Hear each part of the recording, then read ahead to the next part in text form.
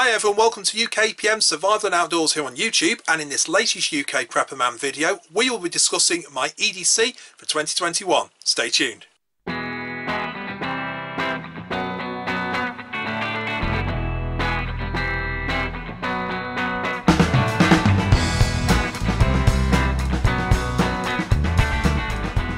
So EDC, everyday carry, possibly one of the most talked about subjects in all of prepping. And why? Maybe it's because there is so much choice out there. There's lots of items, guys, there's lots of cool stuff that you can buy to tailor your EDC, personalise it to your own requirements and your own lifestyle. Now, I consider my EDC to be true pocket carry. Yes, I do carry a separate bag on a daily basis, but if that bag was to get lost, stolen, damaged, maybe those items would be then lost as well. So having the items on my person, I think it's a good thing. You did see previously I did a video called my near person EDC. A little bit different. It was a pouch, it had some additional items in, but that is purely to support my existing pocket carry, and that pouch can be put into whatever bag or pack I'm using on that day. So, pocket carry EDC. Mine has pretty much stayed fairly similar over the last few years. I've found what's worked for me, and yes, it has evolved, but only in terms of the quality of some of the items. The items have been improved over a period of time, and I've really managed to try and find things that work for myself. So I hope in this video it gives some inspiration to yourselves if you're looking at creating an EDC or maybe looking at improving what you are carrying. But remember, it's all about options and choices. There is no rights and wrongs with this. Like so many times I've said it on the videos, it is about options and choices rather than rights, wrongs, have to do this, don't need to do that. So make your EDC yours, and without further ado, I'll show you what's mine. Here is my EDC all laid out. I've got a few different options, so I can switch between items as I wish, depending on what I'm doing. But my watches, I've got 3 to choose from. This one's pretty much my everyday carry watch of choice. It is the Citizen Eco Drive. It's nice because it's 200 meters water resistance, and being Eco Drive, it means you never have to put battery into it. It's solar powered, so all good. Nice size. I've got the stainless steel bracelet on, and these are really good. It came with a 5-year guarantee, and I can upgrade it to a 6-year guarantee just by registering it online. So it's a nice watch, not overly expensive. Sometimes I do switch between that and this one, which you've seen before. It's the Pulsar chronograph. Nice watch, sentimental value because it was a present, so I've hung on to it. It's got the leather strap as well. Being battery powered, it means that the water resistance isn't going to be maintained. But having said it, I've had it the battery in here for about 2 years, and it's still keeping good time. So just another nice option. It's worth mentioning that having ones that are analog watches as opposed to digital mean that you can use them as a navigational aid. So if you lose your way, you can use the sun to navigate your way around, a bit like a compass. Of course, I do still have a digital watch, and for toughness I don't think you can beat the G-Shock. They run sort of from around about £80 to £90 upwards, as much as £500, £600, £700 for some of them. But this one is a pretty much general one. It has the multiband 6 feature, which means that every 24 hours it receives a signal, radio signal, so it can set the time. 1:02 this morning, it did just that, and it keeps good time. It's also 200 meters water resistant. These things are pretty much bulletproof in some respects because they are tough. The only thing I don't like about them is I really don't like the plastic strap. I'm not a big fan of plastic strap watches, but it is what it is. It's another option to have, and certainly for camping and for toughness it is pretty good to have. Now, wallets. My pretty much everyday carry wallet is this one. It's made by a company called Ogon Designs. It was a present some time ago, but if you search the name you'll probably find that you can get different finishes now. There's lots available. Can't remember where I saw it, so just go online and search for it and check them out yourself. But this is a card holder style wallet. I've just taken them out for the purposes of this film, but typically I'd carry ID, driving licence, credit cards, bank cards, so on and so forth. And I do carry a bit of cash with me. We're not yet in a cashless society, and there have been occasions, certainly even more so in recent times, where there's been issues with ATMs not working. So yeah, definitely worthwhile keeping a bit of cash, and it's also RFID protected, so the bad guys can't skim the cards. So that's my little EDC wallet. Sometimes I will switch out to a choice of 2 other ones, one of which is this one, which is made by Life Venture. It's got the water resistant zippers on there, little pocket on the outside, and inside it has spaces for credit cards, debit cards, cash, and again the important RFID blocking. It's a nice little leisure wallet to have and a bit of an option to switch to sometimes. If I'm going travelling or anything like that, got more storage space, but the trade-off for that is it bulks out quite a lot, and you really can end up packing these things so they are very, very bulky. They won't fit into a suit jacket pocket very well, but they will fit into a combat trouser side thigh pocket. So yeah, they are good. Got a few marks on it here and there, but it's made out of Kajura, so pretty tough. Got good zips on there, paracord pulls, and of course the RFID block. So that's the Tasmanian Tiger wallet, and sometimes I will switch out between these two and that one there. So according to what I'm doing, it's nice to have the options. All right. Mobile phones, we all carry mobile phones. I only carry one phone, not three, but this one is the Motorola G7 Power. I upgraded to this one some time ago because it has a really good battery life on it. It is 5,000 milliamp capacity battery. As a rule of thumb, the more apps you use and the more times you're on 4G, the greater the drain on the battery. So having good battery life is pretty much essential. I have it in an Elixir case with the carbon fibre look finish and a tempered screen protector as well to protect the screen from any damage. Now if you go onto the link below, I've put a link at the bottom in the description. My near person EDC, I keep the charger and cables and everything else to go with this along with the power bank, so I can recharge it when I'm out, but it's pretty good and it certainly lasts a few hours with that battery capacity. Keys, I've been using the key bar for quite some time now, and this one is the copper one. It's pretty heavy and again not exactly cheap, but they will pretty much last a lifetime, I'm guessing. And it keeps some of the keys together and stops them from jangling around, but there's a few keys that don't fit, so I've just got them hung off here, and I've just put a bit of tape around them again for the purposes of this video. But the key ring on here is a free key, and it's got the feature there that you can press it and it opens up so you can put the keys on and off a little bit easier rather than these split rings, which are always a bit of a fiddle to do. So it's just a nice little feature.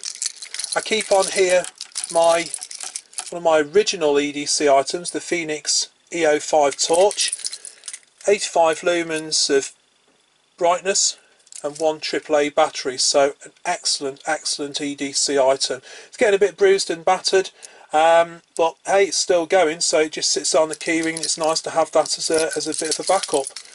My car keys I keep separate, attached to the key bar via the magnet.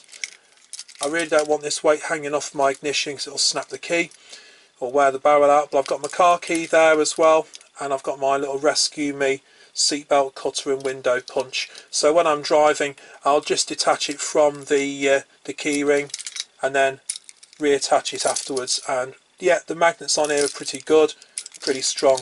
So that's my keys, that's my key bar. I don't really have much more on there anymore. I used to keep quite a big key ring some time ago, but I've sort of moved things about a bit, and that's what I mean about evolving your EDC. It's what works. Now I have that as a little backup carry flashlight or torch, but my EDC flashlight of choice now is this one made by Olight. It is the Olight Baton Pro. I've had it for a good few, I was going to say years now. I think I've probably had it for about 12 months. Feels like longer, because I think this thing's really grown on me, and it's a rechargeable one, which I wasn't sure of at first because I've always been, you know, for AA, AAA batteries, but for EDC it's brilliant. And again, in my near person EDC I keep the docking station for this.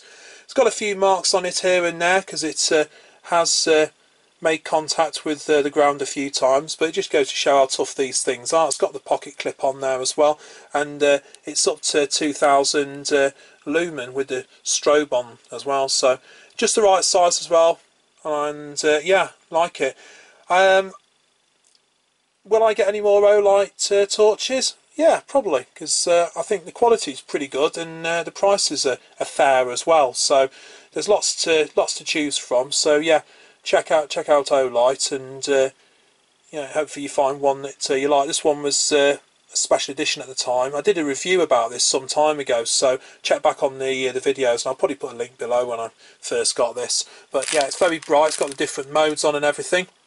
Now, I keep some medication with me. I do suffer with asthma, so I've got a preventer and a reliever inhaler, which I keep on my person at all times.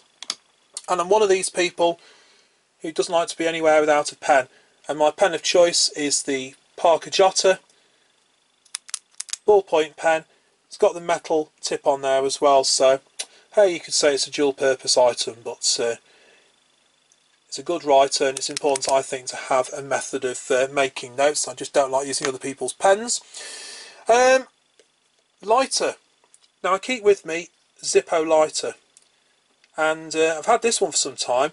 I put a couple of Ranger bands around it, and the reason being, it's not my idea, it's been done by so many people now, but the reasoning behind it is that these will evaporate, and they will evaporate the fuel. So having some Ranger bands, which is basically bicycle in a tube round, means that the fuel won't evaporate as fast. Can also be used as additional fire making kit, because this will hold a flame for a bit, which is good. And again, I keep spares in my near person EDC, wicks and flints and bits and bobs, but it's always a good idea to have the ability to make a fire when you need to. So I have that, and it goes nicely with the other three items here: the pocket tissues, the hand gel, and the lip balm. Now, pocket tissues, again, obvious uses, but combined with the lighter, hand gel and the lip balm, it makes a nice fire kit. You've got your tinder, you've got your accelerant, because that has alcohol in, and that has petroleum in as well. So you've got the accelerant there, and of course you've got the lighter there to provide you with the flame. So a little bit of again a dual purpose there with having a fire kit. Masks. This is just an example. I did do videos about this before, and I'm not going to go into the pros and the cons about everything, but this one is an FFP3 rated mask. You can see this one's in the packet. I do use other options as well, but hey, we've got to wear face coverings here in the UK, and there's countless other uses for these as well. So face mask is just part of my EDC.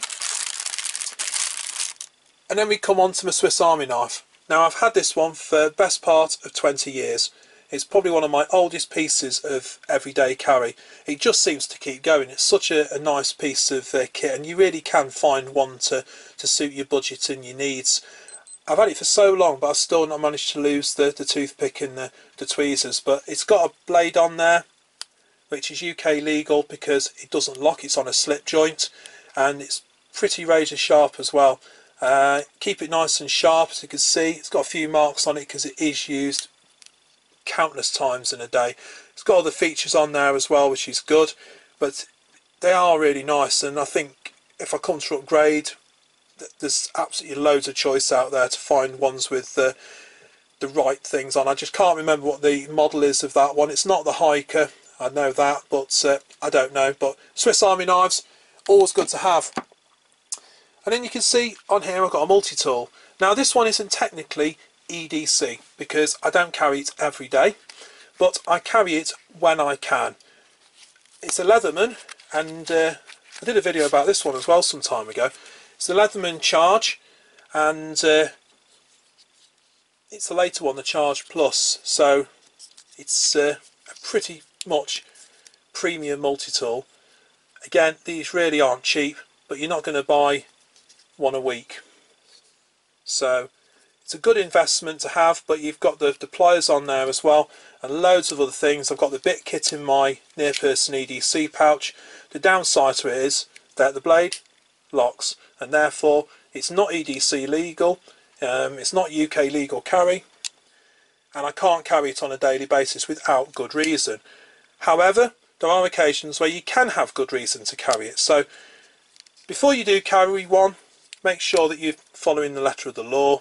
And yes, I know our friends across the pond will probably be laughing because we do have some strange knife laws here in the UK, but the law's the law, and you don't want to get yourself into trouble. But having a multi-tool, It's certainly a good idea to carry. My choice is the Leatherman Charge Plus. So there we have it. That is my EDC for 2021. And yes, some of the items have changed, but I think the principles have remained pretty much the same. And yes, that is what it's about, principles. There is no rights or wrongs, just options and choices. So I hope it's giving you some inspiration if you're looking at putting together an EDC kit yourself, or maybe improving what you already have. Anyway, remember, you can of course follow me on Instagram, where you'll see regular updates and additional channel related content. And if you've enjoyed this video, then hopefully you'll enjoy the other videos as well. If you have enjoyed the video, please like, share and subscribe to the channel, and any comments, love to hear them. Until next time, thanks for watching. Bye for now.